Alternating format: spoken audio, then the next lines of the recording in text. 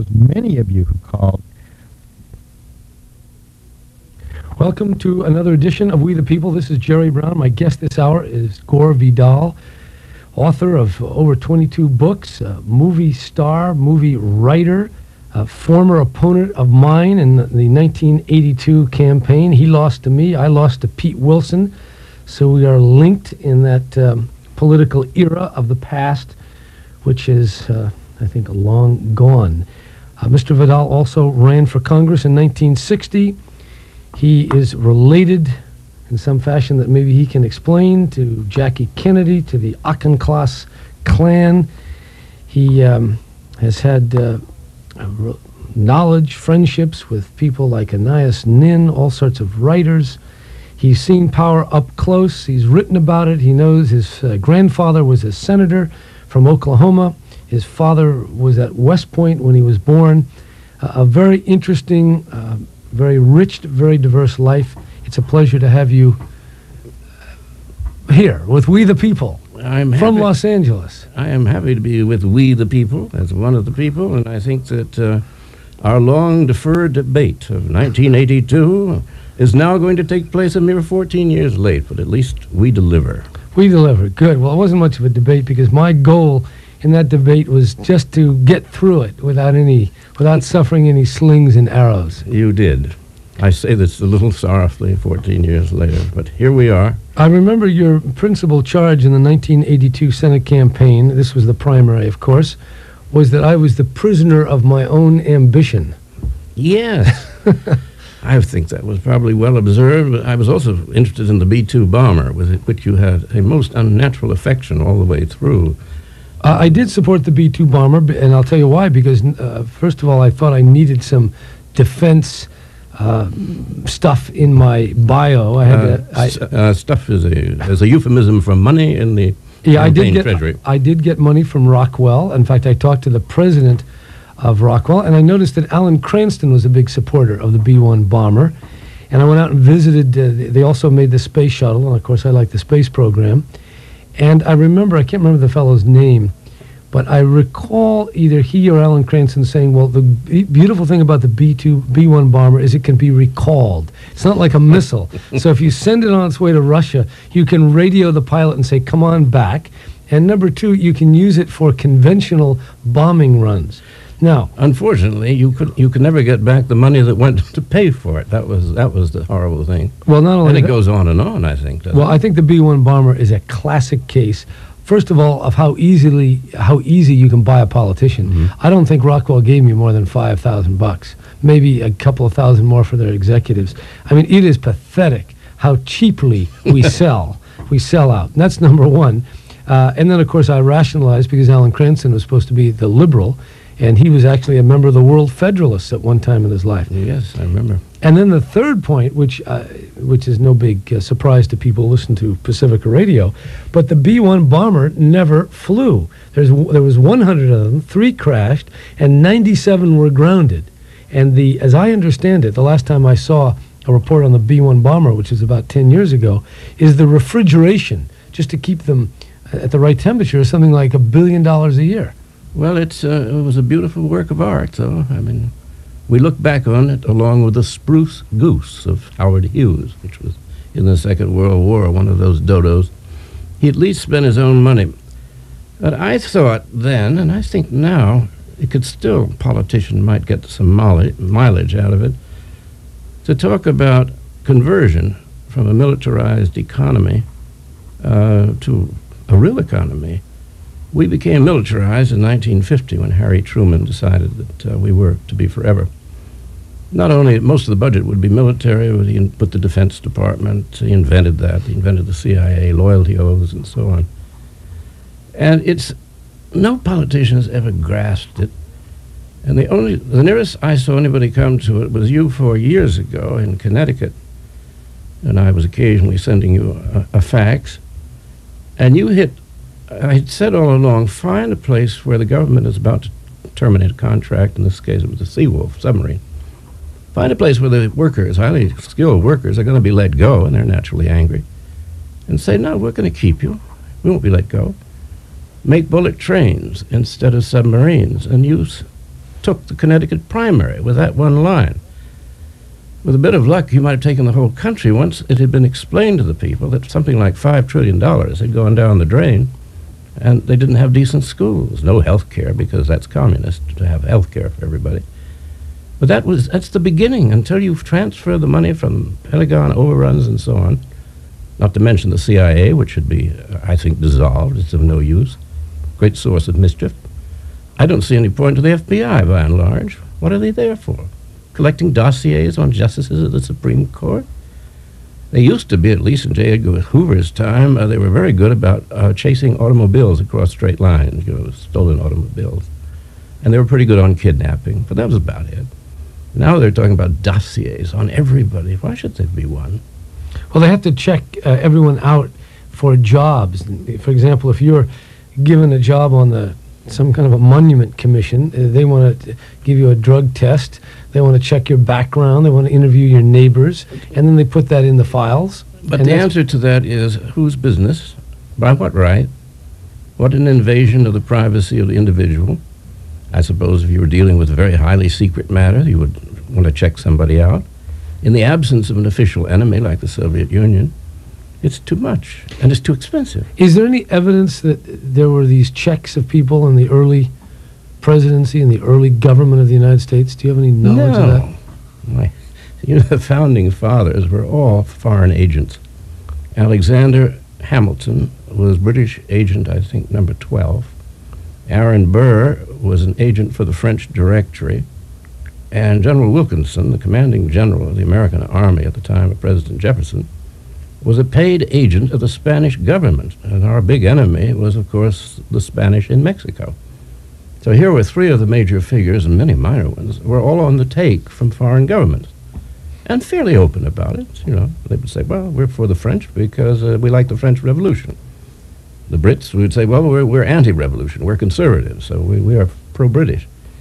That's going on since the beginning, but it wasn't until Truman decided that we were to be totally militarized, and that was National Security Council Act number 68, which was done in, I think, 1948. They got an act through Congress, which didn't make much sense. 50, it was enacted. It wasn't until 73, under the Freedom of Information Act, anybody ever got to see this thing. There were 7 points. One was that we never deal with the Soviet Union. We never have another meeting with them, because they were liars. 2, we go ahead with the hydrogen bomb, so that when they got the atom bomb, we would be that much ahead of them. And then the militarizing of everything, that it would be under the government, most American industry. And the peacetime draft was also one of their great presents to us. And finally, the CIA, which has been making mischief to this day in every corner of the earth. I want to raise a point now that you talk about the hydrogen bomb and what have you. Looking through the internet for information about the oversight board of the CIA activity in Guatemala, I came across something called the National Security Archive, which is a project that uncovers documents. And one of the documents that they had listed, which I downloaded, was a memo from a fellow named Gerard Smith. Mm. And Gerard Smith, I think, he was in the State Department. I believe he might have even headed up the American section in Cuba for a while. But he was a part of the establishment. He wrote a memo to Christian Herter, who was Secretary of State. He was the Secretary of State. This is 1957. And the memo was about 2 islands called Quemoy and Matsu. Oh, yes. And in this memo, he quoted what was called the JCS planning document, and the JCS, the Joint Chiefs of Staff, and the planning was that for the defense of Quemoy and Matsu, if the Chinese were to try to move on them, that the plan was to use low-yield nuclear weapons, 20,000 kilotons, which is the equivalent of what was dropped on Hiroshima and Nagasaki. And in this memo, Gerard Smith says to Christian Herter, if we do that, the Chinese can be expected to bomb the 7th Fleet and Taiwan, in which case we will retaliate. Oh, one more thing I didn't mention, that the low-kiloton nuclear bombs would be dropped on Canton and Shanghai. Several million lives could be expected to be lost before it escalated, before there was any retaliation. And so in this memo, this is 1957 now, before the 60 campaign, Gerard Smith says, I recommend that we don't clarify our position, much less make it make it known or make it clear that we're committed to defend these two islands. Now, here's the point. When I remember the debate in 1960, when Jack Kennedy Nixon said something about Quemoy and Matsu, they weren't defending enough. Now, Kennedy must have known, because he gets briefed on this stuff, that the only way to defend those islands was with nuclear weapons. And the only way to do that is to kill millions of people. So then the question is this another piece of evidence of Jack Kennedy's recklessness? Well, not only reckless, he was a war lover. And he was taunting Nixon all the way through about Quemoy and Matsu. Whoever stands strong there will hold the world in his hand. And, I don't want to say that Senator Kennedy is a communist. No, I wouldn't say he was a communist. This dumb debate went on, but what was under it was not dumb at all. Kennedy knew perfectly well there was no missile gap, that we were far ahead of the Soviet Union. Kennedy was basically, what he wanted in one sentence, and I knew him pretty well, he wanted to win the Cold War, preferably with a hot war. And he made a couple of attempts, the invasion of Cuba, which all went wrong. Yes, it was planned by the Eisenhower administration, but he didn't have to say yes, and he didn't have to bungle it. He tries a war in Laos, and he can't get anybody interested in Laos. And then suddenly there's Vietnam, where we could stand tall. So largely due, in part, to his father and Cardinal Spellman, who were in with the Diem family, who were Roman Catholics, who ran Vietnam, we began to send advisors were already there under Eisenhower. Jack just increased them. And Pache, Oliver Stone, but Jack did not intend to take a little trip to Dallas and come back and stop a war that he had just started. That's not the way the world works. He saw himself as a kind of culmination of history. He believed all of this idiotic rhetoric, which Harry Truman had started, and Truman was totally cynical. Eisenhower was totally cynical. They knew the Russians weren't going anywhere. They were too weak. They knew it would be a generation before they were competition for us domestically or even militarily. In the long run, China might be dangerous, but there was no sign of any danger at that time. They were just a great mass of people. So they were acting out this very dangerous political international theater before the world for domestic political reasons, on the one hand, which is okay. It's fair enough to lie to the American people, since most presidents do at one time or another, in good or bad faith, but to believe your lies. This is where men become dangerous. Adolf Hitler, I'm told, was a great administrator, but unfortunately he believed all of his ugly rhetoric and turned out to be a monster. Jack believed that war could be won. And he kept saying, and I remember I said to him once, I've counted in your speeches now in this twilight time. I said, what are you? You're 44 years old. What are you talking about twilight time? The United States is on top of the world. We're the #1 economy, #1 militarily. And you're doing twilight time. Well, one reason is he was dying. He was not going to make it to 50, I don't think. He might have, with great medicine, lived longer. He was physically fragile. He had a great fatalism. And why not have his moment of glory? After all, he said to me once, he said, what would Lincoln have been without the Civil War? I said, you think it's worth having your face on Mount Rushmore to kill 600,000 men in a war, as opposed to 6 billion perhaps, or 600 million in a war in Asia? He was just cockeyed, really, and sad ending, very charming guy, intelligent. But if somebody that bright can get taken up by this rhetoric in politics, it's very scary, as you yourself know, having been in this particular trade at that presidential level. The impression I had of Kennedy, though, was one of pragmatism, cynical.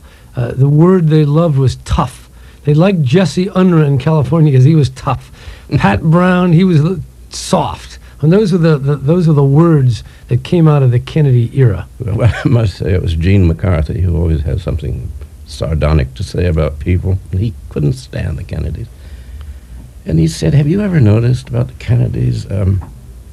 They only play touch football. I played football. So their toughness was all play acting. You know, they had fixers, and they had thugs even to get things their way. Adlai Stevenson, as you know, was always that old woman. To them, if there's anything worse than a woman, it was an old woman, and that was Adlai Stevenson. No, they were filled with contempt for the rest of the world, and it was hubris. Reminds you that the great sky god, if there is one, is probably Greek. So you mentioned, just you brought up Kennedy. I don't know whether you want to talk about it, but during this connection between Kennedy and the mob. Well, it's a great subject, and there's going to be a book about it and a TV special within a year by a very distinguished journalist who's been working on it for a number of years. And it goes back to Jack's grandfather, the famous Honey Fitzgerald, who was mayor of Boston at the time of Prohibition. And his honor, the mayor, all of bootleg liquor went through the mayor's office, and the mayor got paid off, came down from Canada. Prostitution numbers, all this the mayor was in charge of. Then his daughter marries young Joe Kennedy out of Harvard. And meanwhile, his honor, the mayor, was being helped all the time by a young Italian from New York called Frank Costello. So then the torch sort of passes when Joe Kennedy comes into the family as a son-in-law, and they get him. Wait, Frank, there is a connection between Frank Costello and Honey Fitz. Oh, yes. This is not conjecture. This is not conjecture, and I'll tell you where it ends. So Joe Kennedy comes into the family, and they get him a small bank, which is used largely for laundering money. He also gets into the bootleg business and later into the legitimate whiskey business. Makes his fortune. A now much older, but still quite young, Frank Costello, is working with him. In due course, to end up with that, well, I know a man who was, once a week, Joe Kennedy, they had this apartment on Central Park South in New York, and he and Frank Costello, while his son was president, and Frank Costello, the retired head of the mob, they'd have dinner, just the two old guys. And there was Joe and Frank. Joe and Frank. And there was a guy who was a member of the Teamster Union who gave great massages. So he would come over and massage the two old guys. And sometimes they'd ask him to stay with them for dinner. And they would talk and chuckle over their crimes. And there's Jack down in Washington being a virtuous president. Now, to get more into politics, at the time of the 1960 primaries, Jack was having his problems with Hubert Humphrey, who really was the sort of liberal leader of the party. 1 minute. And was very strong in Wisconsin. And so Jack had to make a great showing in the next state, which was West Virginia. West Virginia is a state where you buy the election, or at least in those days. Cash is handed out. Cash came in by the floods. Everybody thought it was old Joe Kennedy, but he didn't have cash like that. It came from Sam Giancana, the head of the mob in Chicago. And that connection went right on up until who knows when. But Miss Exner, who was involved in it, was both the girlfriend of Giancana and of Kennedy. And she alleges to have brought money from Chicago to Palm Beach. Is that, I knew they had the affair is out there. She's written the book that she had an affair with Sam Giancana and Kennedy. I'd never heard about the money. And meanwhile, Giancana, under the Eisenhower administration, had been working to kill Castro for the American government, for the Republican Party, to get back the casinos, which had belonged to the mob, who were also part of his chain of command. All right, let's just stop at that point. You're listening to We the People. I'm speaking with Gore Vidal. We'll be right back.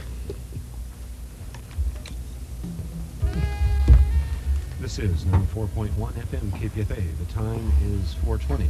Weekday mornings at 9 a.m. It's Democracy Now!, Pacifica Radio's daily grassroots election show. Tomorrow, Harry Brown, who is the Libertarian... Do you have anything to say on the subject of the assassination? In all 50 states, Yeah. and is Okay, because it in presidential debates this fall. might lead to that. Then we'll go into other Yeah. more generic For things. 25 years, it's the largest third party in the U.S. Libertarians don't believe in government reform. They believe in government downsizing big time. That's an interview with Libertarian hopeful Harry Brown, Tuesday on Democracy Now! At 9 a.m. here on KPFA 94.1 FM. Please stay tuned for more of We the People with Jerry Brown. 15 seconds, 10.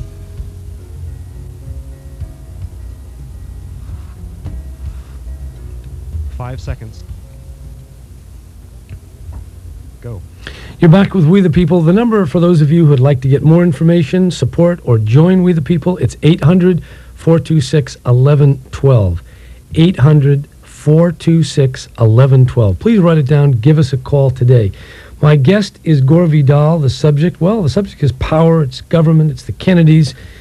It's the theater of illusion that the degenerate state of democracy has evolved to. Now, let me just follow a point here. You made a quick comment here about the Republicans actually hiring the mafia, you said, to get the casinos back. That's very hard for a kind of a red-blooded, normal, middle-class American to believe that actually.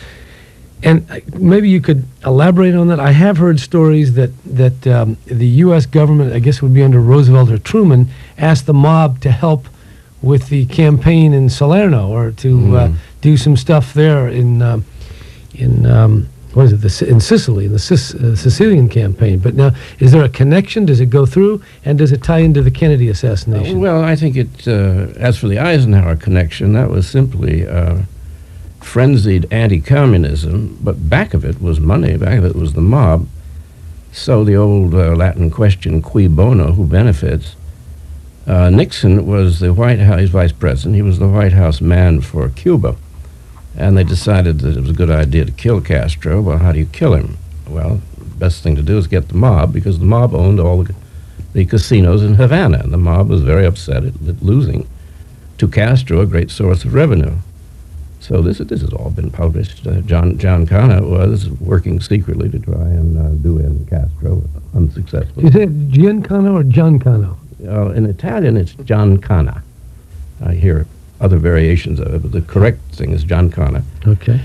And that didn't work. And then, now, unknown to the CIA, this is one of the ironies, Kennedy is not only having an affair with his girlfriend, John Connor's girlfriend, but is getting money, thanks to his father's connection with Frank Costello. Money is coming into the Kennedy campaign, particularly for the West Virginia primary. This was the greatest kept secret of all time at that time. Now, you ask about the assassination. I don't know anything more about it than anybody else, but it's agreed that it was a conspiracy, certainly.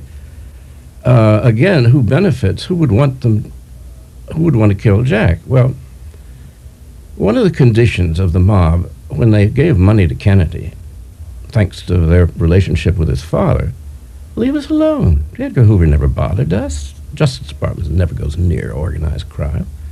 We don't bother you, you don't bother us. It was a truce. Bobby just got overambitious in the Kennedy manner and decided that he was going to be a white knight, and he was going to go after organized crime. And if you remember, around 61 or 2, the Appalachian meeting in New York, where the various mob leaders got together. And Bobby got in on the act, and some of them got indicted, whatever. The mob did not take well to this. What are you doing to us? You know, we gave you this money and so forth and so on, and now you're going after us. Joe Kennedy is alleged to have said, well, you know, my boys are giant killers, dragon killers. They got to have dragons to kill. This was their death warrant. So there's a conversation which has been recorded and much published between one of the mobsters, a guy called Trafficante, and Marcello, who was the head of the Louisiana mob, which in turn were involved with the casinos in Havana, which is nearby. And they're swearing at Bobby Kennedy, the Attorney General, going after them. And they're talking about killing him. And Marcello says, I think it was Marcello, or it was Trafficante, if a dog is bothering you, you don't cut off the tail. So you kill the president, is what was the meaning of that. And I assume that the mob, who knows, Oswald, whatever, how it was done, but it was done. And one of the reasons this hasn't come out yet has only been alluded to for the 64 election. They wanted to get rid of Johnson as vice president, and for a lot of reasons. Bobby particularly hated him. And Johnson was unsavory in many ways, but he was terrified of the Kennedys. He knew of their mob connections. He thought they might kill him, and he knew they wanted him off the ticket, so he's sitting there very jittery. Why on earth would they wanted to get rid of him? And the plan was never, I don't think the family ever agreed on it before Dallas. After Dallas, of course, it didn't exist. They wanted a Kennedy ticket. with Bobby Kennedy, the slayer of the mafia in the United States, this crime killer, and Jack, the hero of the Western world.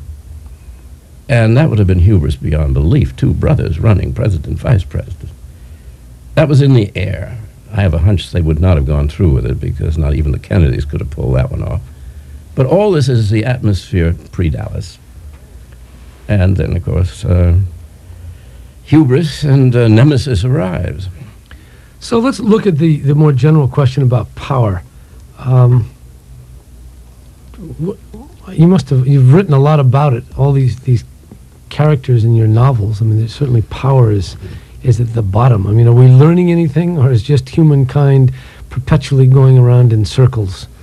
Well, I don't think there's any upward route to be detected in the human race. It seems to be more the same with lucky accidents and unlucky accidents.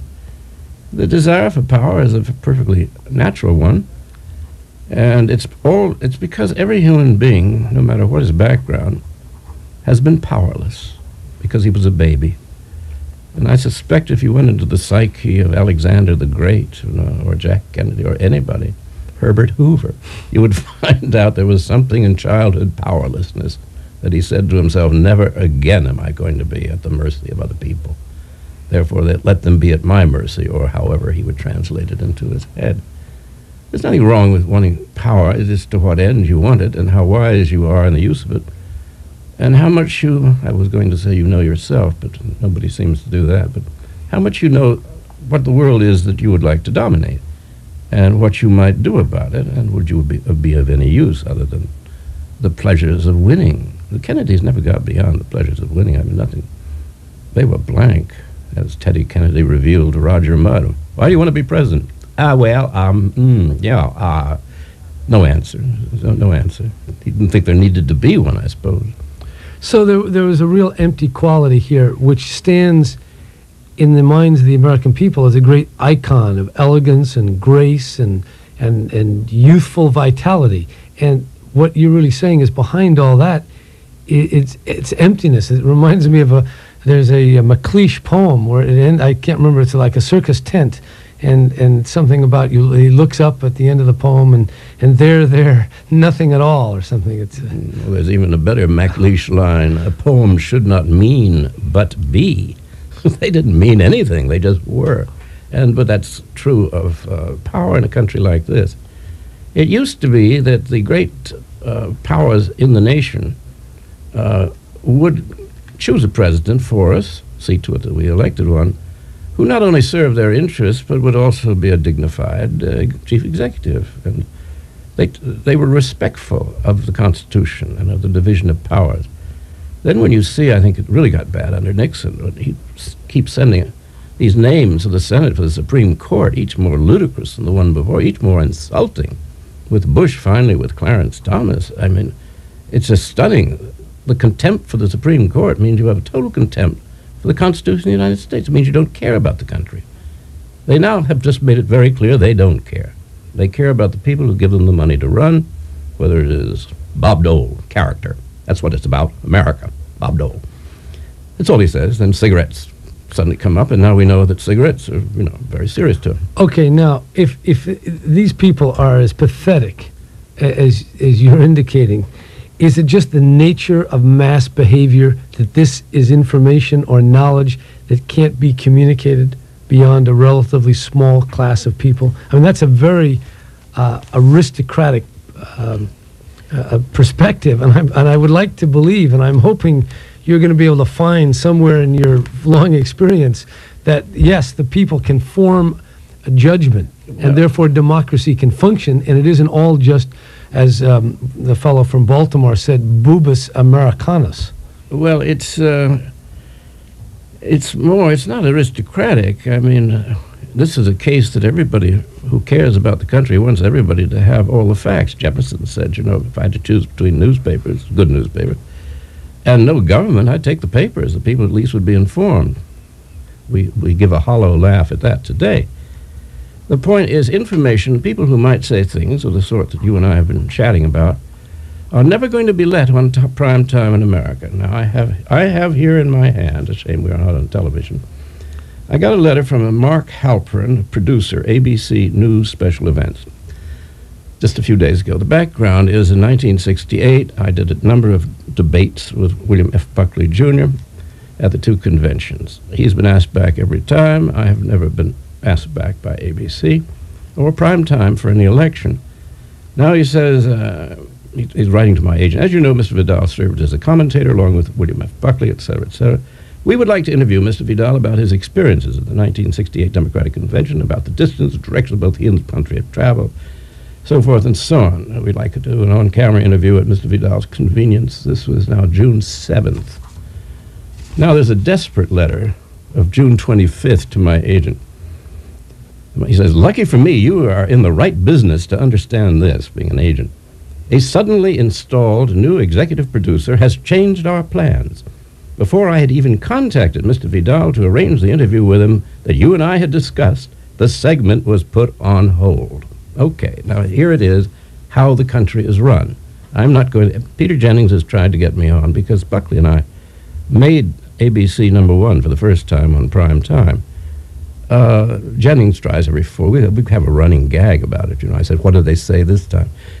They said, oh, he'll just be outrageous. And Jennings said, well, would you give me an example? And, oh, no, outrageous. It's because real subjects might come up, such as who got what money for what, which is something you should talk about in politics, because then you understand why the politician supports what he does. But if you can't talk about it, you don't know. So what do? You get the fetus, the flag. Are cigarettes good for you? You get subjects which are of no national interest. They may be personal interest to people or religious interest. Government's about who collects what money for whom. You notice recently, and I've noticed this in the papers. In fact, I cut them out because I find it so bizarre. Bill Clinton has talked about 3 subjects recently. One, he's called for school uniforms for grammar school children. He's provided last week a $10 million grant for truancy matters to try to keep kids in the school. And the third, he's done something or other about curfew, all 3 of which small towns perhaps ought to take some interest in, at best, other than the parents in the local neighborhood. And yet, this is material that is picked up in the mainstream media and printed by the Associated Press all over America and not laughed off the page. No, and it's also not a federal matter. Nobody's pointed that out. The president is not in a position to say that a high school in Glendale, the students must have uniforms or there must be a curfew. He can't say it. He has no executive power to do this. This is the 10th Amendment. It's left to the states to do this. So the media is, I understand why he's doing it. He needs to prop up his moral aura. School uniforms betoken conservatism. It doesn't irritate anybody, so it's a freebie. And the press disseminates it. So what you really get is not discussion. You get images and moods that are transmitted electronically into the brains of the people, and then that reacts, showing up in polls and ultimately elections. Now, that cannot be described as a free society governed by democratic discussion. Well, it's not a free society. And if I were an ambitious Republican politician, I would just quote the president on this. You hear his voice, and his voice will be over the Hitler Youth marching in their uniforms. This is totalitarian. This is the intrusion of the government into everybody's life. The government tells us we can't smoke marijuana. Why not? It's none of their business. Cigarettes they're bearing down on. They banned alcohol in 1919, gave us the worst crimes wave we've ever had until now. What is government doing in all these things? Well, the Unabomber had a very important point to make in his treatise, which, of course, no one talked about. They just talked about him and how he was caught and how he lived and the vegetables he grew and his rabbit or something. He talked about the fact that people were becoming domestic animals. And he said that's the most important issue in America today, the fact that the American people are being rendered into the status of domestic animals. And there is nobody who's even contesting that issue. That's the Unabomber. Yeah. And he's quite right. Those guys who went off to Michigan, I mean, they didn't go off to commit crimes, as far as I can tell. They wanted a way to get away from the FBI, the laws of the land that they didn't like, and there are more and more laws that people don't like. The government is on top of everybody. Their sex lives, their intake of this or that, files on anybody who wants to be a janitor at the Washington Monument. Why do we allow this? We allow it. It really starts with Harry Truman, to go back to the national security state. People got used to being, I like that phrase, domestic animals of the Unabomber. They are domestic animals. Animal farm, we might call the United States now. I don't know anybody that I come across from one end of the country to the other who likes the way the place is run, whether they're conservative, whether they're liberal, bomb throwers, quiet old ladies. Nobody likes it. Nobody likes the people in politics. Nobody likes Congress. Nobody likes the press, which sometimes gives the bad news, but generally gives the news that the ownership wants you to know. Now, when you finally get people so fed up, something's going to break. And I more and more, as I see all these prisons going up and everybody being sent off to prison, 3 strikes and so on, they are preparing really for a showdown with the American people. I mean, they're already talking about using for minor drug offenders the old army camps that are being shut down to pen them in. More animal farming. The animals are going to turn one day and bite. And even now, perhaps, as we're chatting, there is some young boy or girl who will grow up and overthrow this government, because it has overthrown our old republic. It seems to be doing its best to overthrow our Bill of Rights, our Constitution. Well, tell me a little bit from the Italian perspective. There you had some powerful parties disintegrate. You had this, I remember the man who is now on trial, who was the prime minister many times. Andreotti. I remember going and visiting Mother Teresa at the Vatican, and I remember the Pope coming in and Mother Teresa being there. And there, Andreotti, I was right there in his blue suit, and he was very centrally located in this little plaza, a little outdoor spot next to the Vatican, where Mother Teresa had opened some facility for the homeless or whatever it was. He was there. It was the dedication. And now he's on trial, the whole Christian Democratic Party business. And before that, there was all this stuff about the Masons and P2. Does that shed any light on some of the things we're talking about, and maybe what could happen here? Because that party structure, after all, did fall. Well, that was all an aberration, though, because we gave them a constitution after Mussolini in 1945, and so that they could never have a dictatorship again, nor could they have really a democratic government. But we were imitating the founding fathers of the United States, feared 2 things, a dictatorship and democracy. And our Constitution is so carefully designed that we will never have either one. So now we have this funny mess of a national security state, which does tap our phones, keep track of us, keep files on us. 30 seconds. And how will it end? How will it end? Well, it seems to me if the Conservative Party in Canada collapsed, if the Christian Democratic Party in Italy collapsed, if the Liberal Democratic Party in Japan collapsed, there may be some hope for the United States. And it may well be that both the Democratic Party and the Republican Party have collapsed already, and nobody knows it, because the press won't tell us. You're listening to We the People. I'm talking to Gore Vidal. We'll be right back. He's on trial for murder. Yeah. It's 440, 94.1 FM, KPFA. Coming up at 5 o'clock, Flashpoints. Counterspin is heard first, the weekly media watchdog program. This is KPFK Los Angeles. We're now behind the scenes with Gore Vidal and Jerry Brown. What would you like to back on the next air in point just that a you'd like moment. to No, just whatever occurs to comes to you. my mind? Don't listen to this part. Alabama School District. It's coming up at 5 o'clock. And this reminder, KPFA's Summer Mini-Thon is July 23rd through the 25th and 27th through the 28th. We need phone volunteers to answer the phones, 510-848-6767, extension 400 to sign up for a shift. Thanks a lot.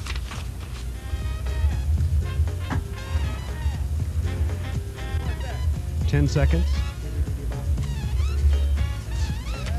5 seconds. Go. You're back with We the People. Remember, the number is 800-426-1112. Write it down. We depend on your interest, your support, and the way you take the first step for that is to call 800-426-1112. I'm talking to Gore Vidal, author of over 22 books, a candidate for both the House of Representatives and the U.S. Senate here in California in 1982, as well as a person who's had contact with many of the personalities and celebrities of the last 30 or 40 years. I bring up the Italian case because, in fact, what looked pretty solid fell apart. Now, maybe that's just the way that system was organized. Our parties seem well in place. I mean, the Republican, Democrat, people you say are tired of them, but somehow 80% of the people fall into line and go for either one. But that doesn't mean that has to go on forever. No, and they don't have an alternative. I was the co-chairman of the People's Party with Dr. Spock, 1968-72, just try and start a third party here. There's several of them at this very moment, third, fourth, fifth parties.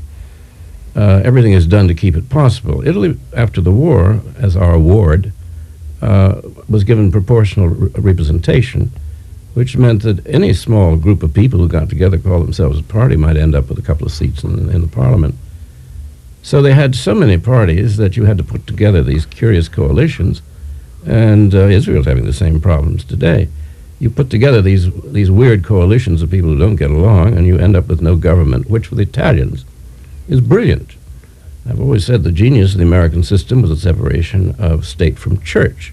The genius of the Italian system is the separation of state from people. The Italians pay no attention to their government. The government has the big cars and the big ministries, and the ministers are allowed to steal as much as they can get away with. And the people are left alone. They don't bother to pay taxes, or very seldom. And it's enormously prosperous. Suddenly everything started to fall apart, and the old Democratic Christian Party, which was, you speak of Andreotti, 7 times prime minister. He goes back to the end of the war. And he's now in charge, up on a murder rap. As he was not only the Pope's man in government and head of the Democratic Christian Party, but he's also the mafia's man. His conscience, and he's very intellectual, he's a brilliant man, and terribly, terribly sly. But I don't know how, in his heart, he handles the two, but then it's the country that produced Machiavelli. Now it's a little more open, and more interesting people are emerging. But every country is owned by a ruling class. And the ruling class there are the Agnellis, who own Fiat. And there are about 10 big families, and they own most of the country. And in the long run, what they want is what the country will get. They didn't take government too seriously until a number of shocks began to happen. The biggest being that they were no longer a principal American military base. We're still there. We've got about 6 bases in Italy.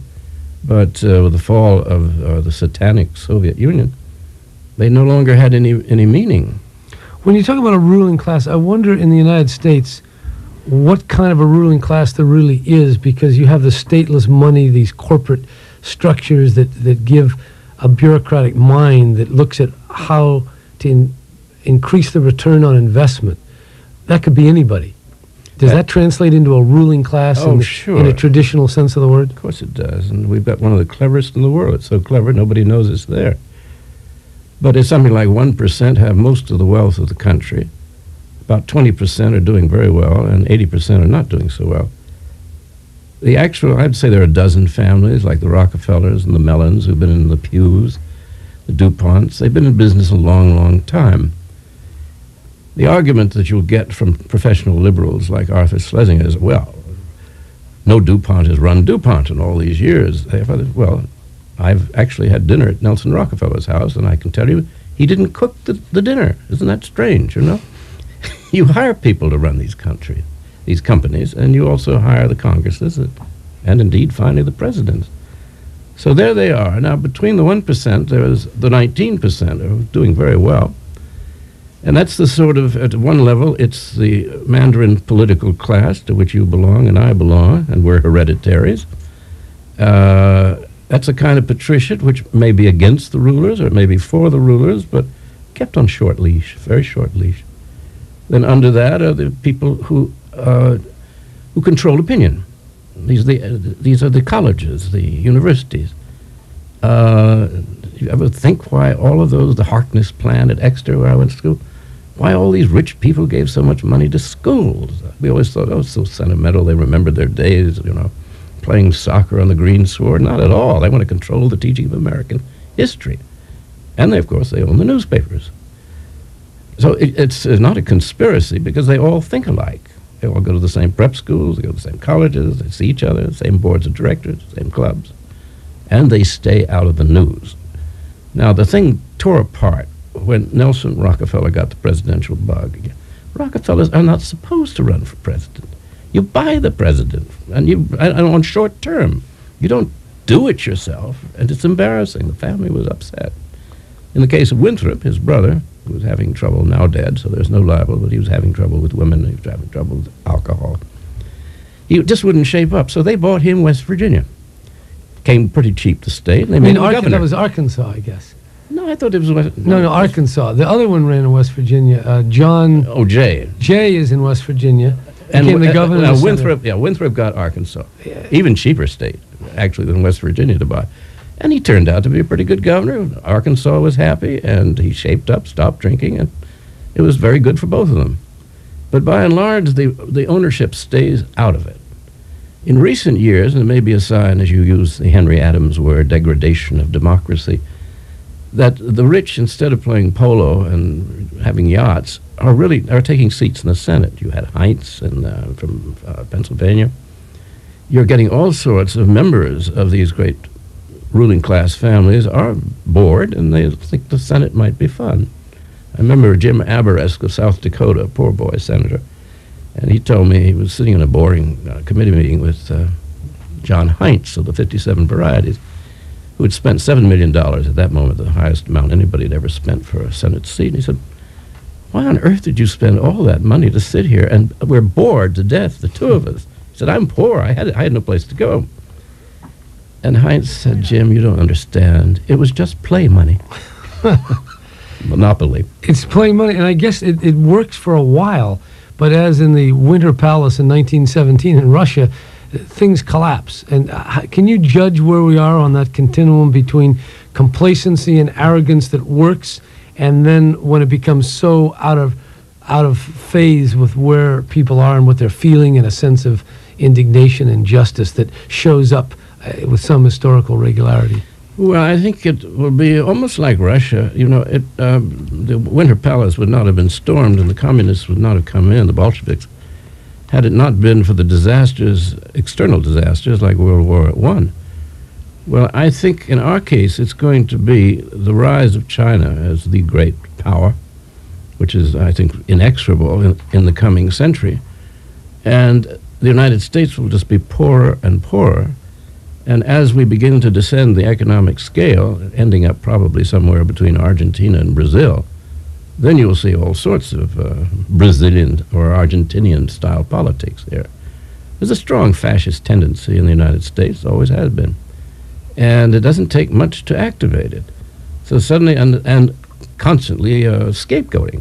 Oh, it's the fault of the blacks, the boat people, the this, the that. There's always a group that's being satanized. So they always have somebody to blame. And it's very easy when there are no jobs and there's not much hope. This couple was asked the other day, I saw on television, they said, well, there are plenty of jobs, middle-aged couple, and they said, oh, yes, there are plenty of jobs. My husband and I, we have 4 of them, but we don't have as much income as we had 20 years ago when just he worked. You know, I was thinking what in Guatemala and in El Salvador, both client states, El Salvador got several billion, Guatemala got a steady, small flow of money, but right to the security services. In those two countries, nuns, labor leaders, cooperative people founding co-ops of one kind or another, kindergarten teachers, were assassinated because the ruling people felt a threat. And I'm trying to understand, okay, that's within the sphere of influence of the United States, highly connected to our intelligence agencies, therefore they know about it, therefore it's not something that's offensive to the powers that be. In this country, dissent is allowed. And I want to try this hypothesis. Do you think it's because the dissent has no impact? Is it because it's just like a bubble? It's there's a Jesse Jackson, there's I don't know who, there's people out there on the left or the right, but they don't seem to alter anything, and therefore it's kind of harmless, very minor diversion from the general thrust of where things are going. But if it were ever to be that there was an actual threat to the ruling class or to the organization of power as it exists today, why would there be different treatment for Americans than are given to Guatemalans or El Salvadorians under the watchful eye of the leadership of this country? Well, within the country, our rulers have figured out that you can write anything you want for the nation, which I write for, and there's circulation, maybe 100,000. You can talk on alternative radio programs. Certain TV is accessible. No one who has anything really vital to say about how the country is governed and can name names is ever going to be publicized. He'll be made a fool of. You went through your Governor Moonbeam period when you were trying to say some interesting things about the State of the Union. You're either demonized, or you're ignored, or you're trivialized. That's why I read the thing from ABC television. I can promise you I couldn't change the country, but let's say for 6 months I had half an hour every evening on television to talk about what I wanted to do, well-researched and proving my points. They wouldn't recover from it because they'd be so busy trying to pick up the pieces or trying to silence this voice. No one has anything to say. That zoo on Sunday out of Washington is the most embarrassing thing I've ever said. I'm Michael Kinsley on the left. I keep saying left of what, and Pat Buchanan on the right, I mean, they're idiotic. And they're just, they're buffoons. Not they themselves personally. Some of them are, I think Kinsley is rather bright, but they're there to make you think that there's dissent. And all of it is the new Secretary of Agriculture really too closely tied to the Tyson chicken business. Boy, isn't that riveting, but not one word about the $300 billion we waste on procurement at the Pentagon. That's a non-subject because too many of the sponsors are involved in that. No, we have dissent here because there's so much of it, it doesn't matter. It's drowned out, and it never will get on prime time. Down there among our wards in Latin America, we've always ruled through thugs. We just kill people, I was there when Arbenz was overthrown. You were actually there in 54? Yes, and I had a house there in 1949. And I knew Arevalo, who was a freely elected president before Arbenz. Arbenz was, Arevalo served his term. Arbenz was elected in a free election. They expropriated some land of the United Fruit Company, which United Fruit wasn't using to give to people. They paid United Fruit for it. They did have a sense of humor. They paid United Fruit the price that United Fruit said the land was worth, which was ludicrous, but they walked into that one. Suddenly, we start hearing noises in Washington. Arbenz is a communist. He wasn't a communist. He was a soda. Actually, the person he was trying to emulate was Franklin Roosevelt. He wanted a New Deal for Guatemala. Then suddenly, Henry Cabot Lodge, senator from Massachusetts, gets up in the Senate and says, this is a communist regime. It must be stopped. And he gets to his friend Eisenhower and Allen Dulles at the CIA. And Arbenz is overthrown by the CIA. They actually brought in airplanes and so on and drove him out. Henry Cabot Lodge forgot to mention that he was a director of the United Fruit Company. And no newspaper mentioned why he was so urgent on this. Didn't the Dulles brothers have legal connections to some of the law firms that represented United Fruit? Oh, they were totally involved with him. I mean, in fact, I think United Fruit at one point, their headquarters was officially New Orleans, but I think Massachusetts was back of it. But they had some Wall Street big fancy law firms, and Secretary of State Dulles was a lawyer, and he was in one of those big law firms. And I'm pretty sure I read somewhere that that his law firm was involved, had legal business with. And the Secretary of State's brother is the head of the CIA, Allen Dulles. And there's Henry Cabot Lodge. 3 men forced the President Eisenhower to overthrow a duly elected Democratic president of Guatemala, and a bloodbath ever since for which we were responsible. And very little discussion. No apology by Clinton. No acknowledgement by Bush.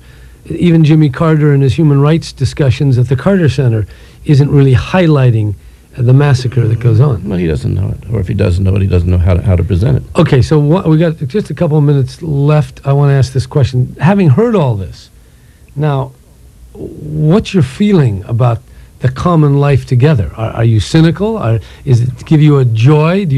I want something out of your soul here that is human and maybe not positive, but just... What do you say in the face of all this?